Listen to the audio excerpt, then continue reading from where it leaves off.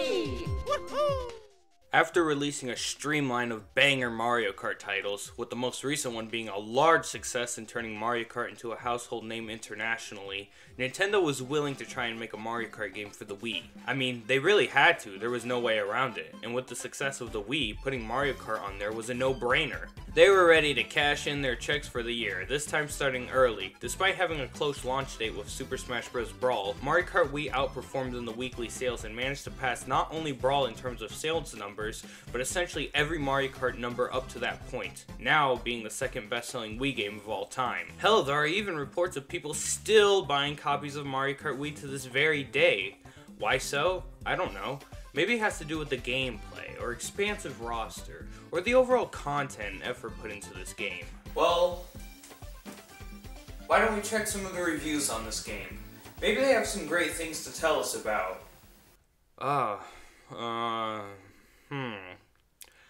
Well, they aren't bad per se, or even mediocre, but this is levels below in comparison to the other Mario Kart games. Especially with the trifecta acclaimers the past 3 games, something's gotta be up. Well, luckily for me, video game journalist reviews hold as much value to me as a copy of 1-2-Switch. We'll be looking at it for ourselves, and determining whether it is a masterpiece like the earlier games were, or whether it's only popular just because of a small sub-community that plays it for task, competition, or content purposes. I don't know what I'm saying, let's just get into it.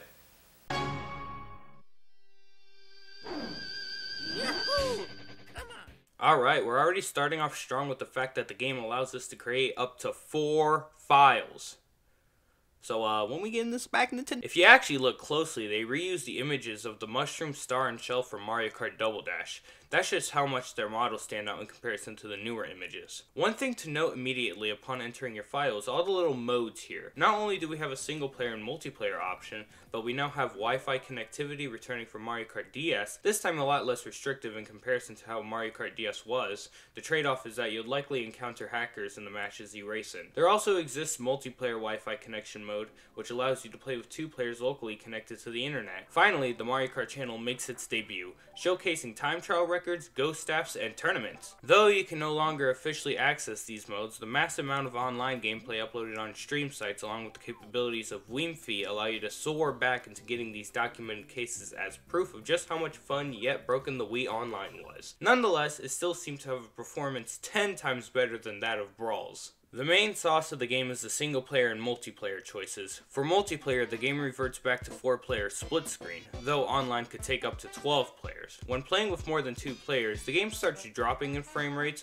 which is a bit of a bummer considering that almost every other Mario Kart was optimized to play at their native resolution. I guess it was supposed to be a trade-off for keeping all of the course's assets, as earlier Mario Kart games tend to have gotten rid parts of them. But even then, this isn't particularly true. It's not a whole lot, but it's still removed nonetheless. Various modes return from earlier Mario Kart games, including Grand Prix, the single-player exclusive time trials, Versus mode, and Battle mode. For some reason, although you can configure solo or team races in Versus mode, you can't do so for Battle mode. You're always stuck in team battles, which I think is kind of dumb, because now every game follows a point system timed elimination format rather than a last man standing format. So if you try to eliminate someone in Balloon Battle, it'll only take them out of the game for a few seconds before respawning them with a whole stack. Furthermore, battle modes cannot be configured or are designed to be infinite. They are always timed to 3 minutes and 3 minutes only. There's no way to configure this in the rules or anything, and it plays in both Balloon Battle and Coin Runners. Oh yeah, Coin Runners. Just think of it like Shine Runner, but it's a one-match elimination format, rather than eliminating the players with the least amount and going from there, and also not having shines on the course. The selection here is pretty low, and for that, it's probably one of the battle modes I go back to the least. On the plus side, however, battle mode has the most amount of battle stages in the series thus far, 5 completely new arenas and 5 from past games. Some of the new ones are nothing to write home about. Block City and Chain Chomp will come to mind, but the rest are good, fun battle stages with various obstacles and gimmicks to them. And of course, they all still work as one thing, an arena to fight in. Of course, they had to ruin this lineup by bringing back the worst battle arena in Mario Kart. One of the options you'll always have to make in every mode besides your controller configuration for multiplayer is the type of drift you want, automatic or manual. Automatic allows you to drift corners without pressing buttons, but does not grant you a drift boost, while manual requires you to input to drift, but gives you drift boosts in return. Now, unless you're new to the series, manual is the best form of option. However, don't let it trick you into thinking it's the same form of manual as Mario Kart Double Dash and DS, because what they mean by manual is simply manually pressing the buttons yourself, not manually inputting movements to get drifts. I mean, you can kind of do it in a way, but it's not literal manual inputting like how the earlier games did it. Rather, the new drift system is based on how long you stay in the drift and how hard you're leaning one way. This makes any chance of snaking essentially impossible to pull off, even if you try to do the actions in a similar manner. I suppose the trade-off is that now you can get a smaller boost off of a blue spark, rather than having to wait to get any sort of boost by reaching the orange spark. I'll dive more into this later when it matters, but for now we're going to move on to the characters. This time being double that of Mario Kart Double Dash. You see what I did there? Although you start off with the same amount, you grow your numbers more when unlocking characters, which can either be done by racing through the Grand Prix or doing solo races on time trials, which besides doing staff ghost races for a few characters is probably the worst option, since some of the race requirements are in the thousands to get them. So it's probably best in your favor to just play through the Grand Prix, even if it does get tedious later on. For the most part, each two rows are divided by weight classes. A lightweight spot reserved of small and baby characters, a middleweight spot reserved for some of the more human-like or looks kind of medium-sized characters, and a heavyweight spot reserved for the big boy characters. Oh, and also a light-ass girly girl. But that black hole under her dress probably has some bullshit weight density to it. I don't know, I'm not fucking Einstein. And as per usual, for a AAA Wii title, you can use your Mii as a playable character. Well, two versions. One sporting a normal racing suit, and one with overalls. Remember the supposed Outfit C that was rumored across the entire game's lifespan? How there was a third outfit for the Mii which many speculated to be either a mix of the overall racing outfit, or a new outfit or costume completely? Crazy. And there was actually Outfit C option found in the data of this game, though it does nothing, which is to be expected. Some cut data also shows that PD Piranha, Paratrooper, and Hammer Bro were likely to be playable in this game. You can find more of this kind of stuff on the cutting room floor. It's a neat website that covers a bunch of changes, cut content, and beta stuff from different games. I generally don't like covering cut content unless it pertains to the development of the game or to make a point, because they aren't often part of the final game, but Mario Kart Wii was the odd one out simply because of the rumors surrounding it during its release that often coincided with the unused data left behind it. Anyways, the kart selection. Now there's bikes involved in the mix.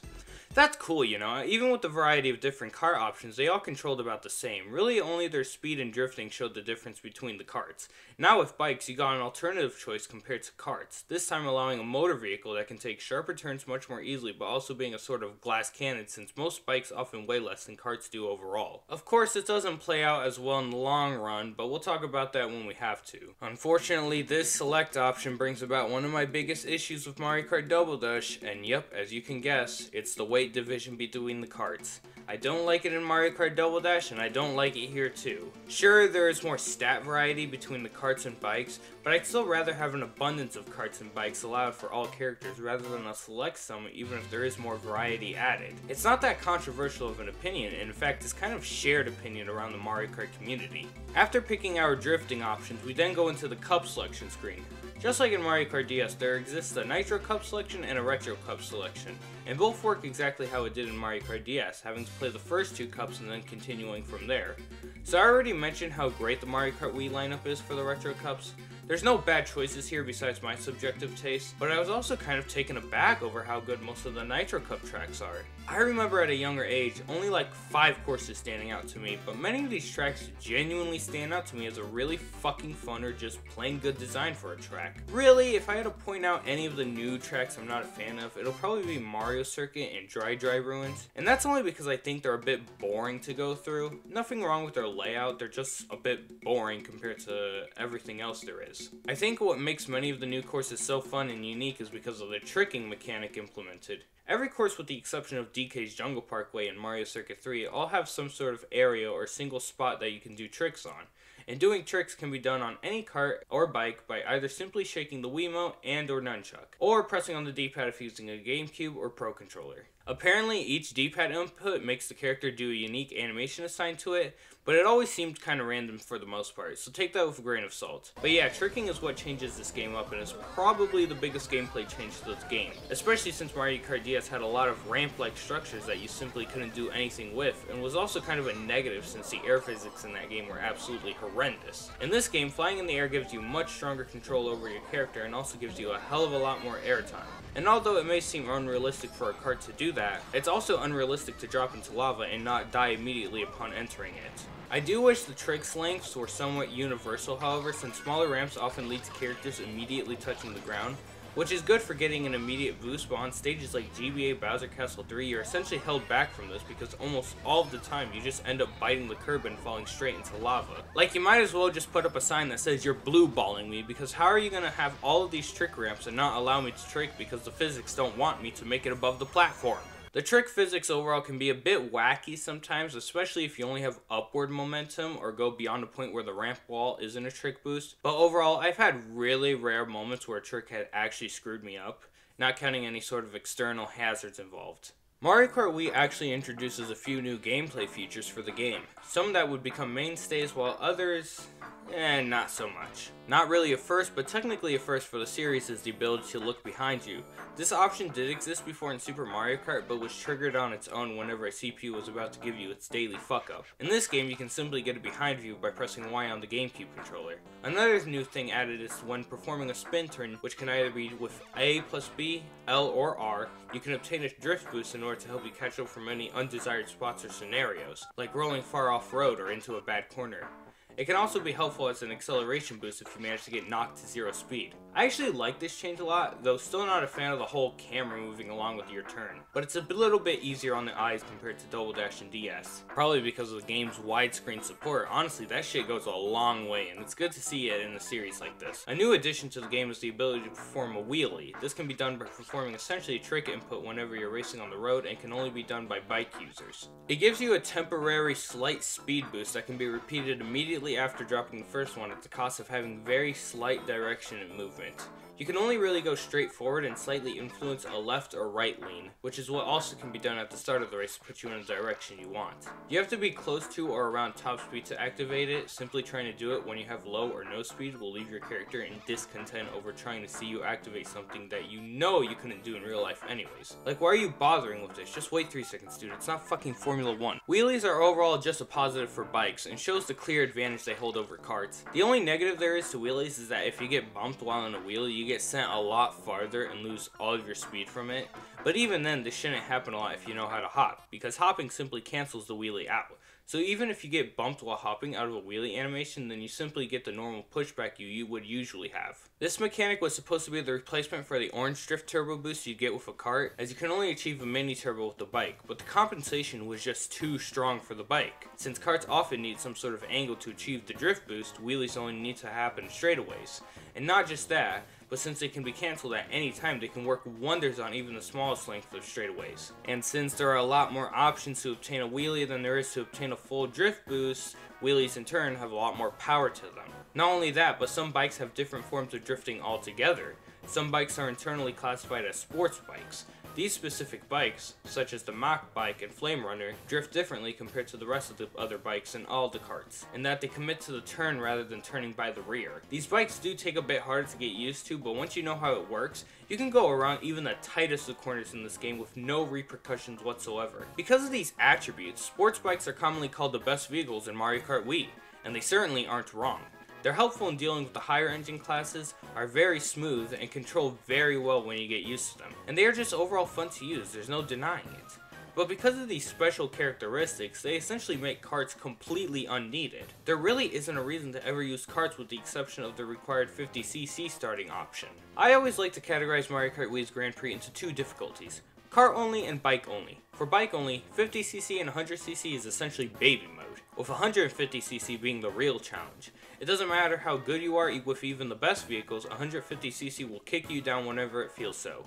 For karts only, it's like 50cc is the easy mode, and then all of a sudden it's a huge difficulty jump when entering 100cc, and then frankly it's borderline infuriating to use karts in 150cc. Gotta be honest, I'm glad that the kart only requirement is locked to 50cc only, because trying to win cups using a kart in anything higher than that feels nigh on impossible sometimes. I seriously wonder if people genuinely use the karts in the higher cc because of just how much of a disadvantaged state you're already put in just by starting the race. Besides the CPU and item system simply being unforgiving, they just don't match the capabilities that bikes have in those engine classes, which is why almost every CPU seems to use a bike in 150cc and mirror. Now you might be thinking, the other bikes that aren't classified as sports bikes use the same drifting technique that karts use and they can't get an extra turbo boost off of it. Wouldn't that make them worse than the bikes? Well, not really, simply because of the wheelie ability these bikes still have. They don't hold the tight drifting corner values that the sport bikes have, but they still are a superior alternative to karts simply because of the wheelie option. And regarding wheelies, they are definitely a fun addition to the game that just makes the bikes all the more better. But that same sentimental value I have for wheelies is also shared with snaking in the earlier Mario Kart games. And at least in those games, every single vehicle could perform snaking. Some just had better and faster payoffs from doing it. But at least the option was there for every single kart, even the weakest of ones. Now that snaking is essentially gone, karts don't have any form of fast speed ability like bikes do with wheelies, and that simply segregates the options you can choose from. How I think they should have handled this is in two ways. Either allow karts to have some form of unique characteristic that can equate it to bikes, like allowing them and only them to have manual input for drifting to allow for snaking like in the two earlier games, while still retaining the boosts added in the game, or simply ridding of wheelies and making the timing on sport bike drifts a bit longer to achieve a boost off of. I get that they didn't want to alienate their audiences with snaking, and apparently there is evidence of this simply by looking at old forums and complaint posts about snaking online. But all they did was reintroduce the concept in a much more divided manner, so now instead of letting every vehicle be able to perform it with varying success, they instead locked it to a specific subset of bikes on an already separate vehicle option that in and of itself is superior to karts in every way possible. Karts are essentially useless in this game because even if you don't like the sports bikes, you always have the option to choose the other bikes since they function exactly the same but with overall better stats and characteristics that karts just don't have. Don't take this as me shaming bikes or anything, because trust me, that feeling you get when you drift around a huge curve is such a satisfying feeling, and I won't deny that the wheelie was a fun addition that helps not only in speed, but dealing with the rubber banding of the AI in the higher engine classes. But having them removed in favor of balancing the game's vehicles would not be a problem to me, and judging by the later games and the receptions, it seems as if most would likely agree to. Anyways, I'm done ranting on and on about bikes. They're not even my favorite vehicles in real life, so let's talk about something else about this game. Oh, I know!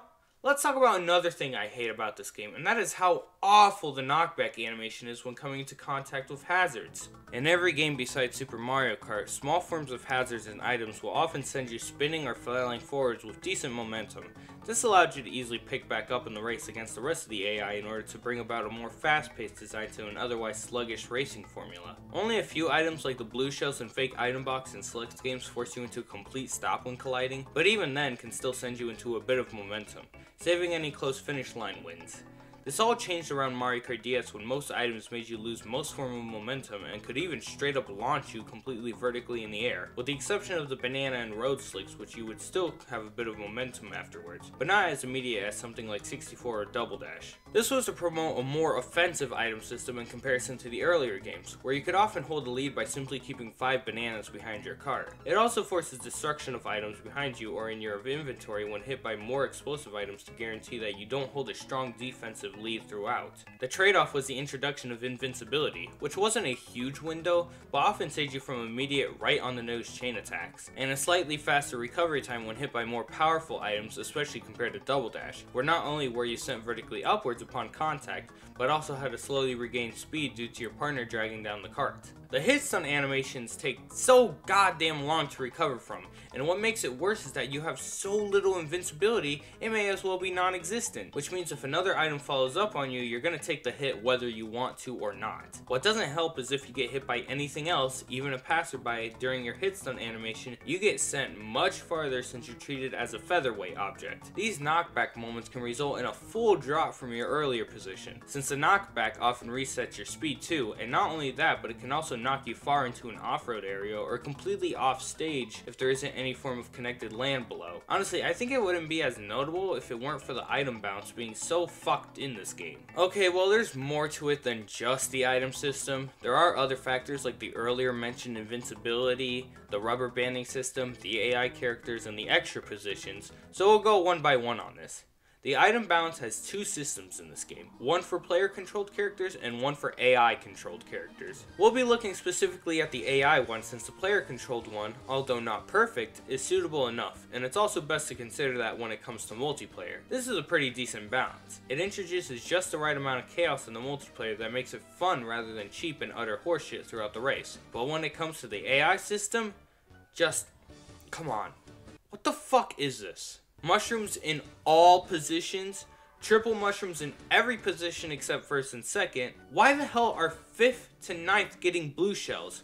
Like, I can maybe understand the argument to get a blue shell in 4th, maybe 5th, but anything lower than that, and it's more so just a wasted item slot that only helps those in front of you rather than yourself. Also, there are definitely times when the probability doesn't play into the item system, because I swear there are very convenient times where a bunch of powerful and targeting items just happen to come around to me at the same time. Especially the blue shells and oddly enough the bullet bill. The AI seems to always make it close to the front with the bullet bill even if they were down a whole 8 or 9 positions from where I am. I still don't understand the reason for the Mega Mushroom. It works quite literally like a star, except it's vulnerable to lightning and bullet bills and is given to those in higher positions. Why not just put stars there instead? No, what the fuck am I saying? Just move it down to where the star probability is too. Speaking of which, I should probably talk about some of the new items introduced in this game. Those being the Mega Mushroom, an item that works kind of like a star but makes you vulnerable to 2 other items and makes you really big, which means you can squash and flatten opponents in your way. Never saw much of a use for it since it almost acts like a star, and apparently so did Nintendo considering it has reappeared in one game only afterwards, and a mobile game at that. There also exists the Thundercloud, and I think this one isn't as bad as people make it out to be. Really, it's only the way the AI reacts whenever they attain it that gives it a bad rep. I think this item was pretty decently executed. Only thing I'd change about it is by giving it slightly more time for those way back in the pack. But the item system wasn't designed with distance in mind, so shucks. Finally, we have the POW block, and I'm kind of mixed on this one. For one, you can easily trick out of it, which lets you maintain your speed but forces you to lose your item. A good trade-off, I imagine so. Maybe it would have been better if it wasn't locked to having to trick and was just the default occurrence, but the window isn't that small or anything, so it's not like a thing that pros can only pull off. And the fact you can completely dodge it while airborne, something that happens a lot in this game due to the abundance of trick openings there is on many courses, doesn't make the item seem all that much of an annoyance in and of itself. But what doesn't help is yet again the item system. It seems like there has to be at minimum 3 of these every match. POW blocks are used so goddamn much by the AI, especially in 150cc and mirror. It can make traversing tracks, especially flatter ones, more difficult, and also due to its frequent occurrence also forces you to frequently drop your items, which leaves you especially vulnerable against anything coming at you. And take into account that this is 150cc and mirror we're talking about, so more likely than not you're going to get ass-rigged by literally items coming from thin air the moment you drop that banana in your inventory. I do think the POW block is often blown way too out of proportion, but it doesn't make me upset that they would remove it because frankly it never had that much of an impact on the gameplay of Mario Kart itself besides just making the AI more difficult to deal with in the higher engine classes. Speak of the devil, let's talk about how fucked the AI is and also sort of rubber banding, because mixed with the busted item system, it's pretty fucked. Mario Kart Wii increases the number of racers in a single match, from 8 to 12 total. This was very great for the purpose of online, but for the Grand Prix, it is a fucking nightmare to deal with, because you can tell they simply just put them in there with no pursuit to balance them correctly. It was like they did the usual 8 racer programming first, then realized they could add more racers into a single match race, and simply copy and pasted the last 4 places again. Not only that, but it also imbalances the rubber banding system, because now the top racers will have more speed in order to beat against a 12 racer herd, which makes them harder to pass by when they get ahead. And if you fall back against the entire herd, it can be a serious while before you can even imagine getting back to a top 4 position. Not only that, but the AI still only targets the player's character, which means you now have 12 of these pricks trying to bury you into the dirt. What may have been the equivalent of getting slammed into a wall in the earlier games is now like getting slammed into a wall, pulled to the curb, and getting a nice bite of the curb before then being tossed in front of a car during night hours on the highway. Tie that with the fact that the star ranking actually has a role in unlocking stuff, and you get yourself a 1 No, not even a one-way. A fucking ticket dispensary machine of retries because of how the star ranking system is. It's not as bad as Super Circuit, let me put that out there, but it's not in any way improved for a game like this. You bump into a wall too many times, you lose one. You drop down below 4 for more than 5 seconds, you lose one. You don't clear Grumble Volcano in less than 90 seconds, you lose one. God, come on! This would not be such an issue if they had no role in earning unlockables. I mean, yeah, I'm gonna complain about it, there's no doubt about that. I did it for Super Circuit, I'm gonna do it here too. But it wouldn't have any real effect on my view of the game because it would have served no purpose other than bragging rights had they not tied any unlockables to it. But now that it does, I have to not only try to earn at least 1 star just to get things, but do that while playing this! Now, chaos in Mario Kart is nothing new, but the presence of chaos in this game is astronomically something else. Chaos can be fun, but the way the Grand Prix pulls it off makes it often way too common and much more anarchist to the point of being a nuisance, especially if you're not playing to have fun, but playing to try and win or unlock new stuff. Remember, this game still used the position priority when determining items rather than distance, which means at the very start of the race when everyone is crowded, someone in 10th can get a bullet bill and immediately speed up to first, knocking like 7 other racers back. It's simply just not balanced properly. And as a result, winning can seem like it's ultimately up to complete luck on the item system's part. And even using the best character and bike combo still won't be sufficient enough. It just makes the races less stressful to go through, only when you're at the top position. However, I still say they are the best options out there to try and outpace the AI in the higher engine classes, because seriously, how the fuck are you supposed to deal with all of this using a fucking cart?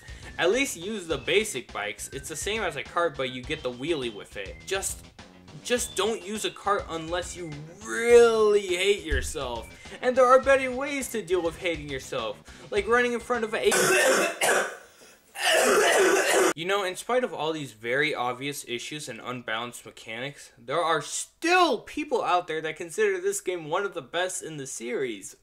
Best? I mean, I wouldn't call it the worst, but I wouldn't let this even top Super Circuit in terms of best ranked. I just had to figure out why people like this game so much. And after doing a bit of digging, I came to the conclusion that Mario Kart Wii suffers what I like to call melee syndrome, where because of the game's unfiltered mechanics and dedicated fan base, it has gained a following out of it. And although I can agree to this sentiment in some ways, there are some parts of it I'd attest on to why it's not exactly all melee-like. Okay, so in terms of the unexpected and crazy ultra shortcuts, the weird glitches, the characters themselves, sort of the bikes, the ability to choose the character skin in multiplayer, and its community and world records, yeah, I'd say it's somewhat like Melee, but in terms of the actual meta itself, it feels more Brawl-like to say. Now, maybe not so much in terms of the actual gameplay or physics, since the physics are pretty fine, if not a bit janky, unlike Brawl's slow and floaty physics engine. For real though, the fucking walls suck in this game.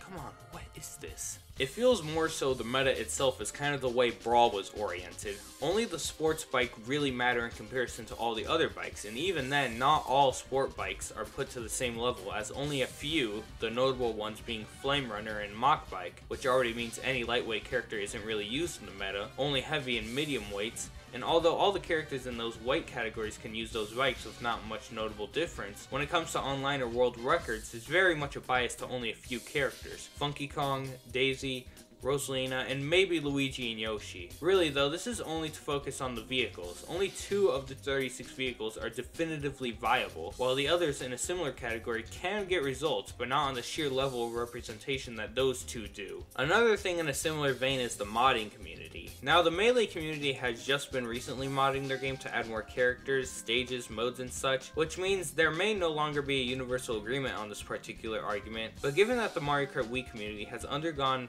modding around the time Brawl was too, along with the fact that mods were often done to either re-establish online support or fine-tune the game to add more to it and add additional modes and balances, show a deeper connection between the two in terms of how they were treated by the modding scene. Only difference is CDGP didn't get fucked by tweets. But seriously, the modding scene is absolutely fucking bonkers. They mod this game to the core, and it wouldn't surprise me if they were to work on reverse engineering the game so that they could... Oh my god.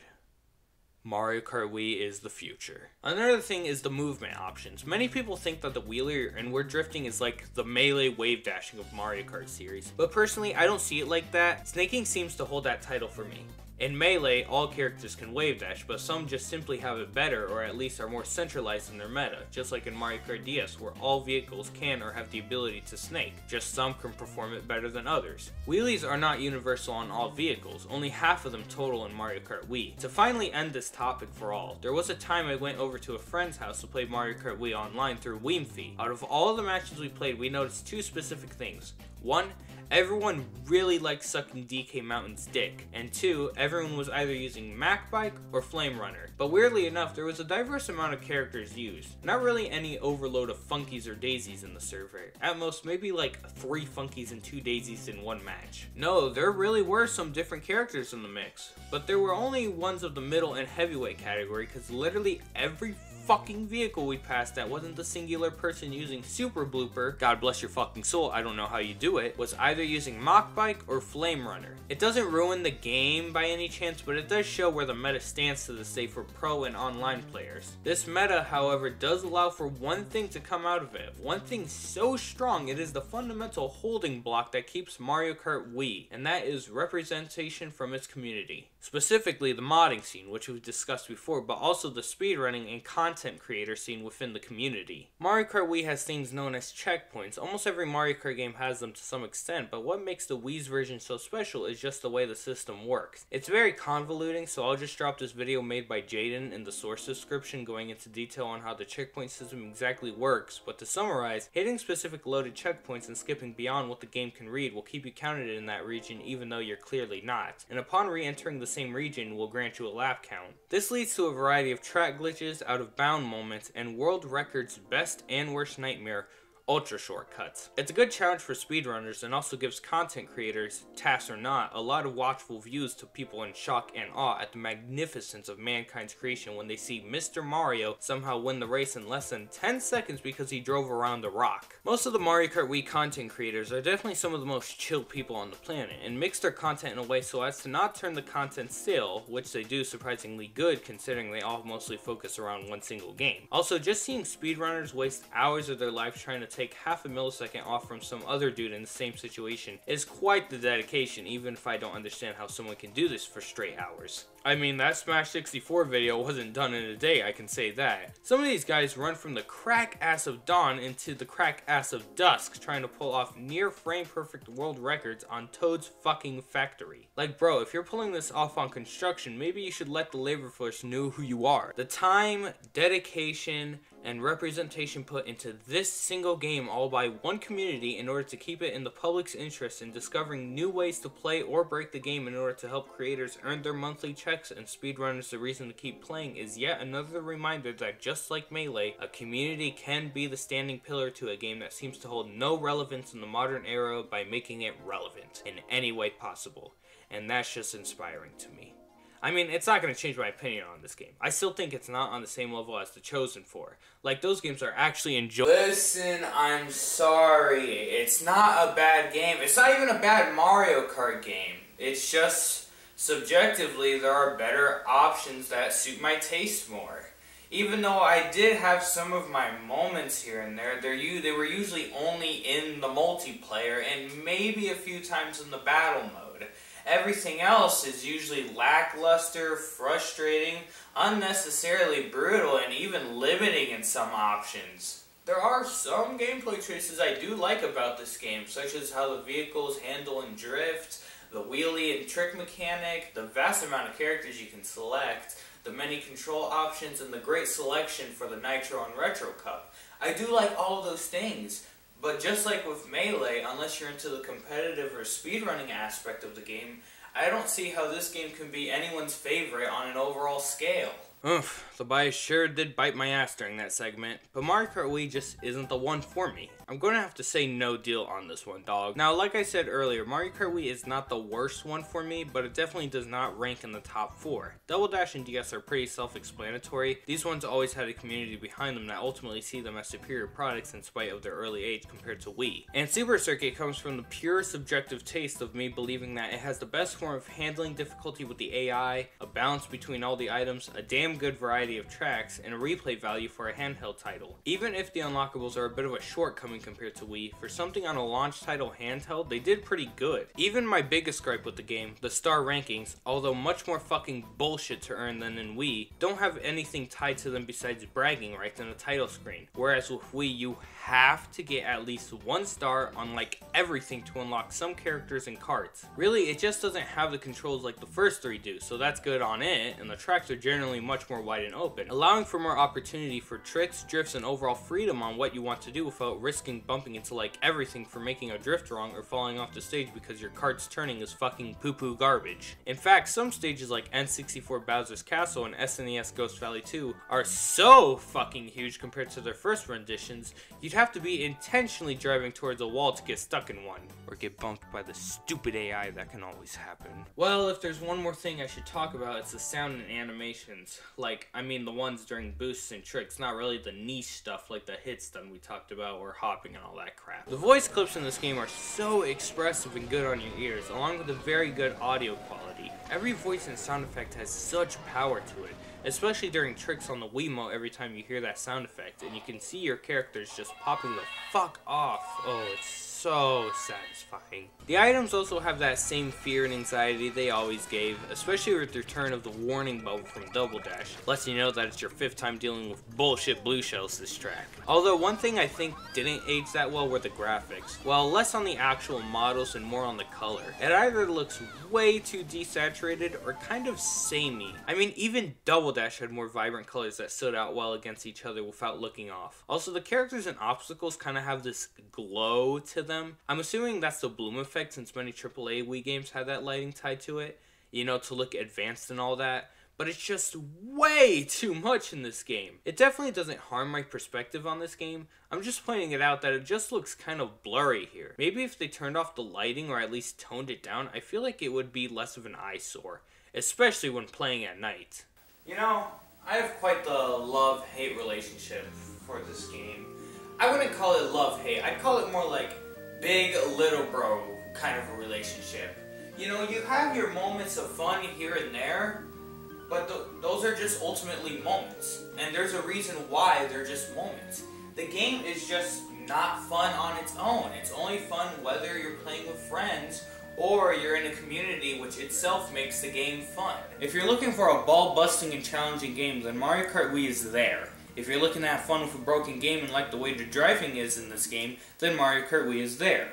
If you want to have a chaotic mess with friends, then Mario Kart Wii is there. I mean, I'd certainly take a chaotic mess with friends if that means I don't have to pick up Mario Kart 64's multiplayer. You know, despite my kerfuffle with the game, this was actually one of the best sellers of the Wii. I mean, besides Wii Sports, obviously. And despite the critical reviews it got, it still has a semi-positive reception towards it. And regarding the top 4, I just want to let everyone know, by the end of the day, it's a subjective list. It's completely subjective. It's just the ones I see that rarely had any problems with it or improved the series overall. This game, it has its things, you know, it has its moments, and it introduced a lot. But some of it, many of it, I would say, are just at best, and